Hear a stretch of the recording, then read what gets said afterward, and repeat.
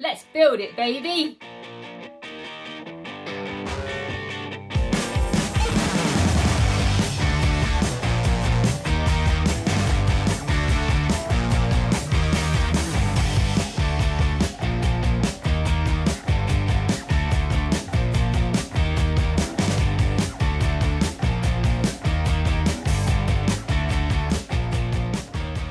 Hi, welcome back to RCKicks. My name's Rebecca and on today's show we're going to be building the Blockhead Motors Wild One.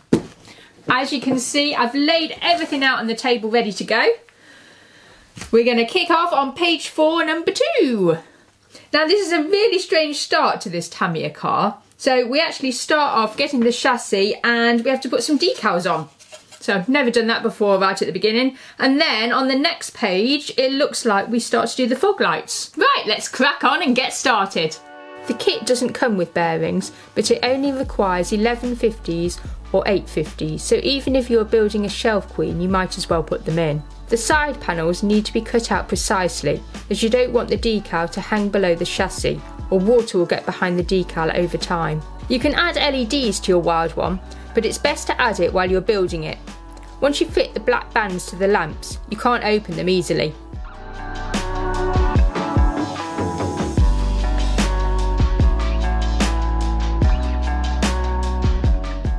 Fitting the same metal bumper as Jun Watanabe has on his own car.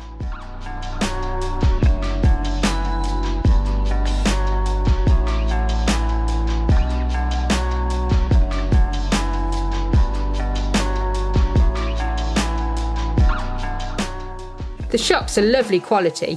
Make sure you use the silicone BA22 clear seal, not the black ones.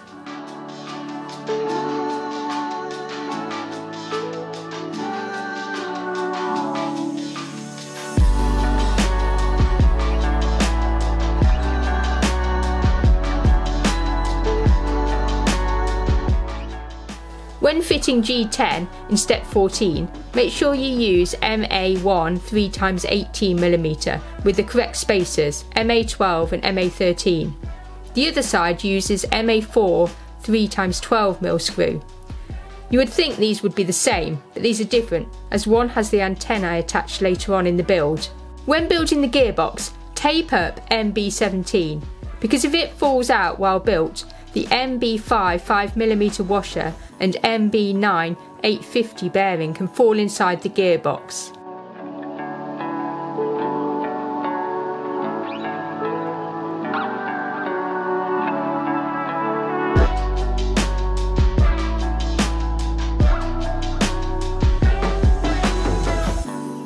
I use the yellow kit oil in the front and rear. I'll try the red in the front to see if it softens it up a bit more.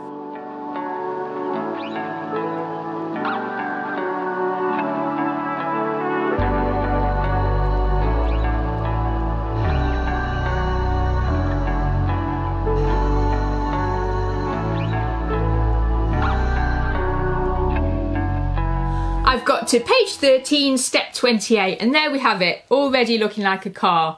So this has been quite a simple build. It's got that classic vintage Tamiya feel, which is lovely. Few things to tell you about from along the way. So the fog lamps that we've got at the front here, I think in hindsight I would have got Gav to smoke them, so the plastic you can see through, and I think it would have looked better on the front of those. Also, just so that you're not scratching away at the film, it's actually on the inside of this part, not the outside, as it looks like in the manual.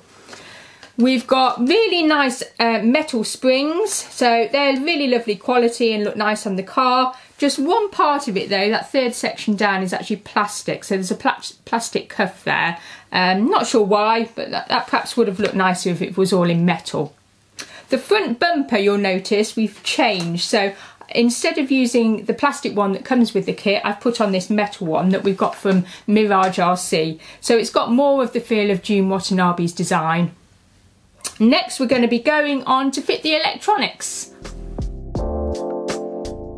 Fitting the electronics is super easy. You have loads of space. I ran the motor wires under the driver figure to make things look cleaner.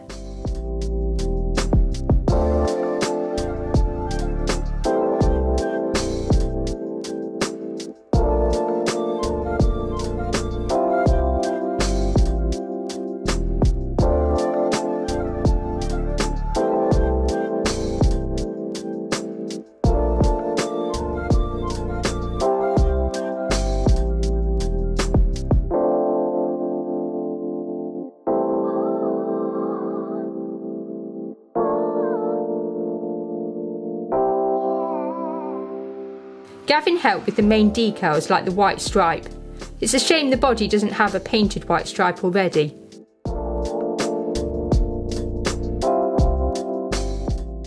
I'd really appreciate it if you subscribe. It's totally free and it helps us to grow the channel and lets more RC fans find our content.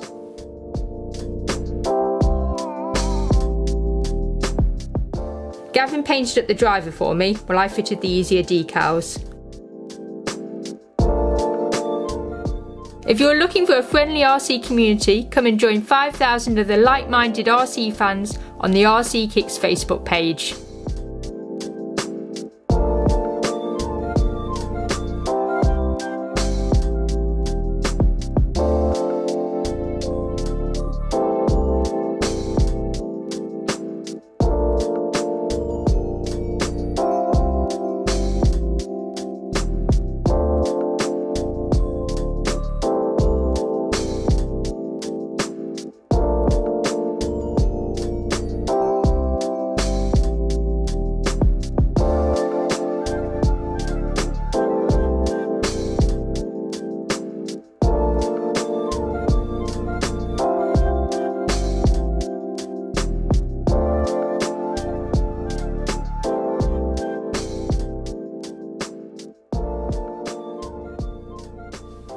And it's finished!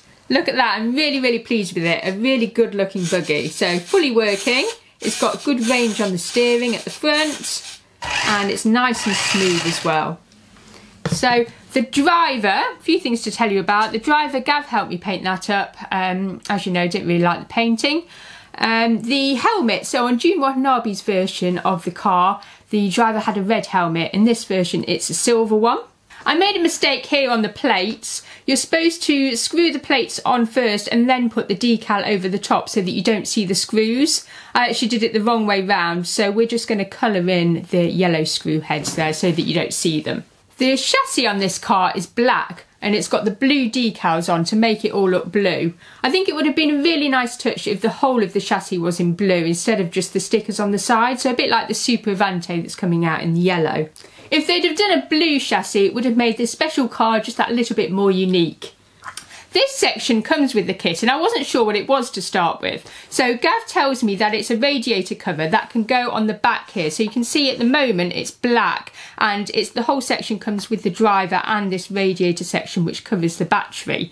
So you get decals to put on here and this comes as extra. There's no mention of this in the manual, but what we might do just to add that little bit more detail is to cut round. There's kind of a little line on the black section. If we cut round that, it does look like it will fit directly over the top of there, just to add that bit more detail to it. On the back here, on the rear shocks, you'll notice that I haven't put the decal. So there's supposed to be, on the box here, you can see there's a decal on the rear shocks.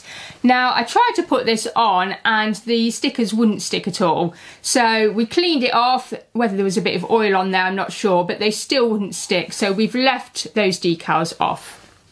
The decals were quite tricky on this car. Gav helped me out quite a lot with these, especially this white stripe at the front. So this was really tricky. You've got to try and line it up at the front here and also at the sides and then make a small cut at the bottom. It was really difficult to line it up, really difficult to get it on straight as well. The gearbox is known to be weak on this car, with the housing flexing when you put quite a lot of power through it. So we're not sure whether this is still going to be the same in this model or if the plastic's been made that bit more stronger. So some people replace the diff, so you can put a Thorpe diff, dirt burner ball diff in from a Wild One or a Fox. Unfortunately, as far as we know, Tamiya are not going to be making any replacement parts for this car. But I don't think a lot of these are going to get driven a lot anyway. It's such a special car and a one-off that I think most of these are going to sit on shelves. And there we have it. That's the Blockhead Motors Wild One. It's been a great build, really fun, and I hope we see some more from Jun Watanabe. I really like his designs on these cars. Please like and subscribe, keep supporting the channel, and Gav's going to be up next doing the Super Avante build.